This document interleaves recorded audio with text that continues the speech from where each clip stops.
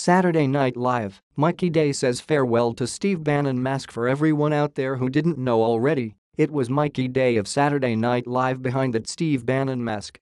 Over the past year, we've seen the cast member take on a humorous version of Donald Trump's top strategists, a man known for being such a dark figure that the show decided to more or less make him into the Grim Reaper.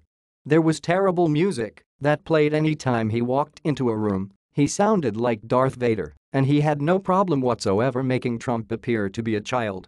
The toughest part about the Bannon character was that sometimes it was hard to understand him. Also, the mask made it hard for Day to use anything other than his distorted voice for the performance. Still, the character produced a number of good moments through his run, including when he sat at the bigger desk at the Oval Office while relegating Trump to the small one. This was one of many delightful little sight gags that we had a chance to see. The character was a fun addition to the show as a whole, but it does seem as though it's time to say goodbye. The image posted below comes from Day's Twitter account, and he makes it clear that Bannon is now going the way of the dodo after appearing on Weekend Update Summer Edition and announcing that he has more power than ever now that he is back over at Breitbart. It's always possible that the Bannon character could come back, but there's no logical reason to do so at the moment. This is a character who clearly has lived out his life on the show, and he's probably not going to be anywhere near as relevant moving into season 43. He now says farewell along with presumably Melissa McCarthy's Sean Spicer. While that was fun while it lasted, there's no real reason to bring him back now that he is out.